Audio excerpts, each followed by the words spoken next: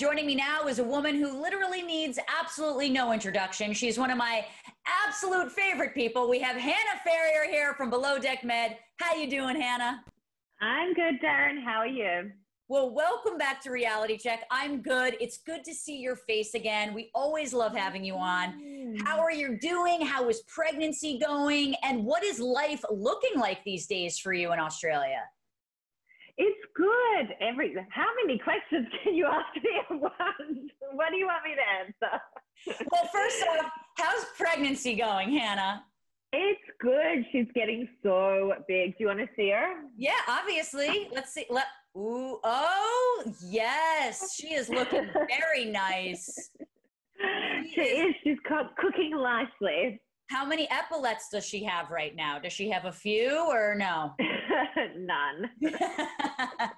If she wants to get into the yachting world, are you going to recommend it or steer her away from it? That's what I want to know.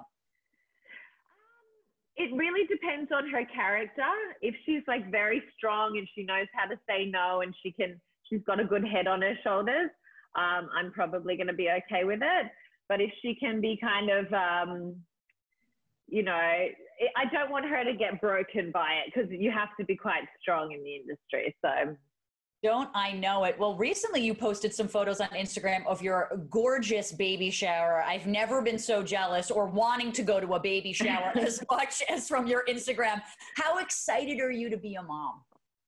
Oh, I'm so excited. It's getting so real now. Like Josh and I were talking about diaper bins the other day and I started crying just from like the emotion of being so excited. So. Oh. I'm so excited for you. We need a little Ferrier going around. Yeah, I actually haven't told anyone this, but I've had like 6 or 7 surgeries on my ovaries and reproductive system since I was 13. So I never thought this was like an option for me naturally.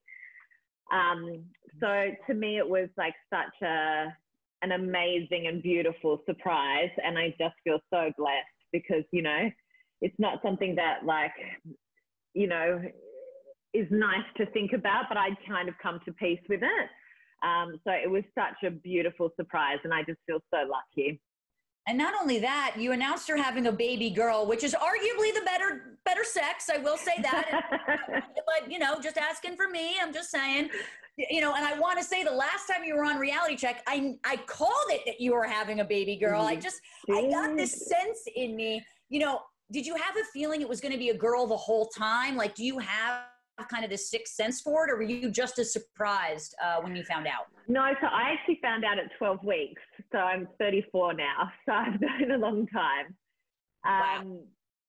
So I think that it was kind of hard because I really, really, really wanted a girl. I would have been happy with either, but so I didn't know whether it was like instinct or just like wishing, Fair enough. Well, you know what? You put it into the fate of the gods and they delivered a baby girl to you and we're so excited to see her coming soon. But Hannah, I have to get into Below Deck Mediterranean because this season, I know you're familiar with the show. It's been crazy. There just seems to me so many change-ups in the cast, but this is the first time I'm having you on since not being on the show anymore. How did it feel for you when you finally left the boat? Did you breathe a sigh of relief or were you pissed?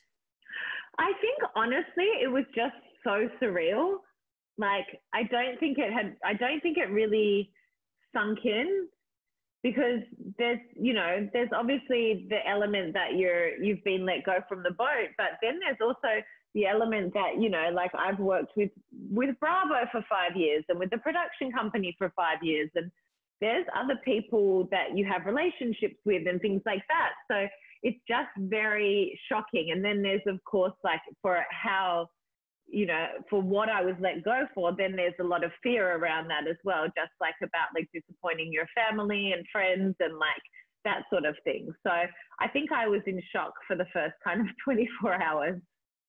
Well, I mean, that makes sense. I mean, anytime a big life change happens, shock is probably going to be the first reaction that happens. But so many exciting things are happening for you now outside of the show. Now, looking back, are you sort of relieved and excited to move on to this next chapter?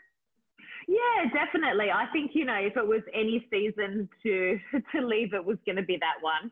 I was really of two minds as to whether to go back and do that season, because I'd been with Josh for a year and I was very settled in Sydney and I wasn't working on boats anymore. So it was, you know, it was a tough decision in the first place. And I think you can kind of see it this season, you know, I had no interest in going out and getting wasted with everyone. And I was kind of showing up going, I just want to do my job and get my money and go home to my partner and my dog. And, you know, like there was nothing, there wasn't the fun, enjoyable side of it for me anymore.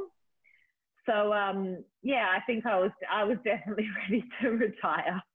Well, were you happy to no longer be long distance with Josh? I mean, not having to leave for X amount of weeks a year, I'm sure was very helpful to your relationship. And now that you're pregnant, I'm sure even better. Yeah, definitely.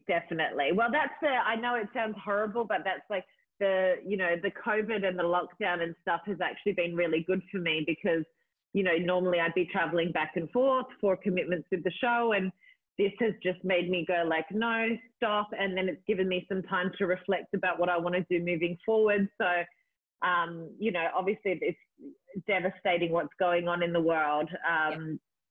But yeah, no, for myself, it was nice to stop and reflect, you know?